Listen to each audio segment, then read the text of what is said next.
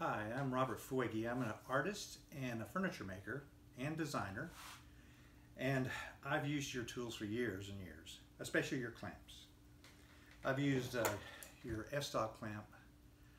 They're great. I love them, and they're very useful, but I have a different idea that may be useful to you and to me perhaps. I've developed carpal tunnel syndrome from overusing tools through the years. And what I do, I would say 50 to 100 of these clamps at a time when I'm clamping up the furniture I make. So what happens is that it's very difficult after a while, and my hands become so numb they're hard to use, and it gets into tight places where I can't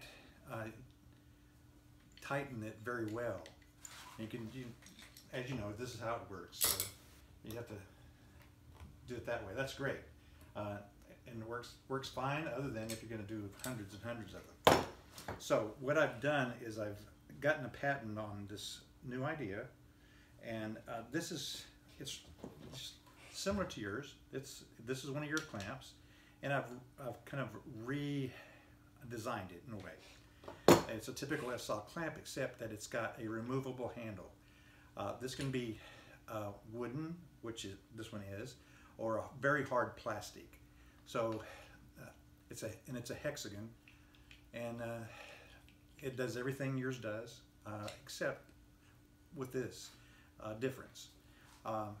Once you need a little bit more power or a little bit more torque, you can actually use the clamp this way and tighten it so you have so much more torque to really clamp something down. And there are times when I'm bending wood I need to do that. But that's you'd say that's pretty cool, but it goes further than that. And this is what I've come up with.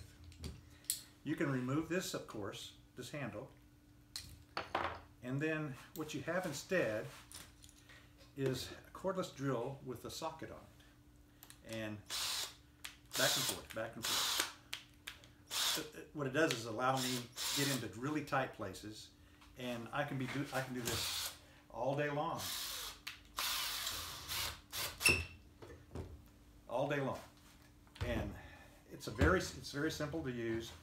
Plus, I can torque this down with a dial on my cordless drill, so I can manage to get all the clamps tight to a certain degree that are equalized for my piece of furniture that I'm making. So there you go. I thought you might be interested in it.